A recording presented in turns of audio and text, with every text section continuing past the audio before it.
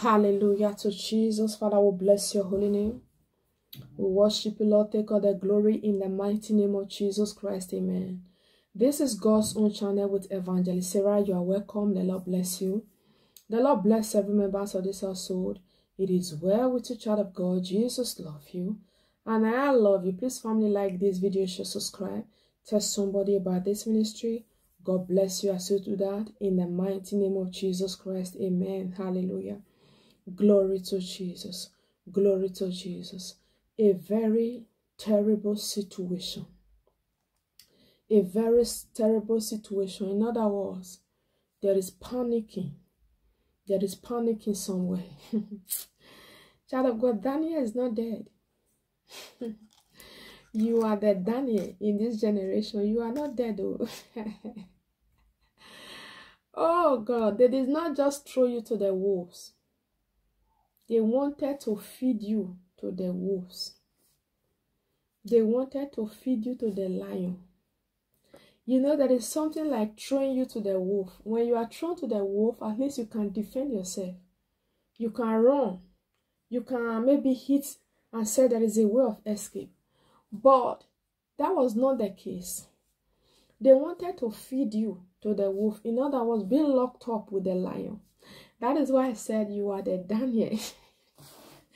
The Daniel of this generation. Child of God, you hear me very well. You are not dead. You are not dead. Though you were thrown inside the lion's den, there is panicking among your enemies.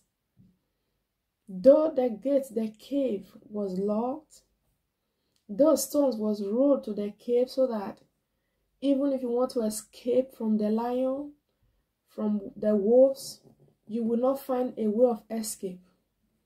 But you have to know there is a God that can shut the mouth of a lion. And that God make a way of escape.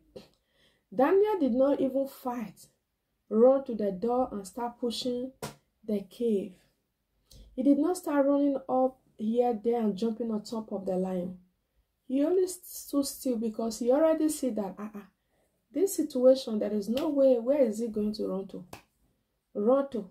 They brought him to be fed, not to be attacked by the lion, just to be eaten up. What happens when the king find out the lion did not eat Daniel?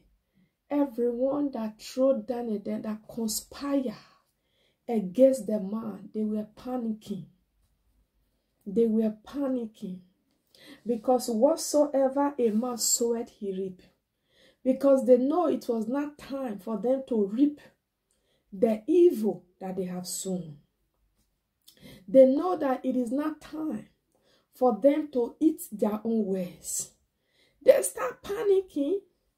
Child of God, a terrible situation. Why? Because you are not dead. It is time for them to face it. It is time for them to face it. They should not panic because you cannot sow orange and expect a watermelon. Whatsoever a man sow, he reap. Hallelujah. Hallelujah. Daniel is not dead.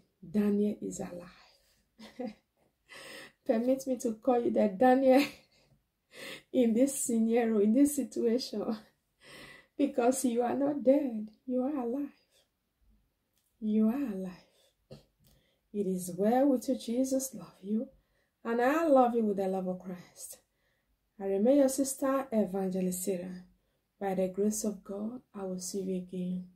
Bye-bye.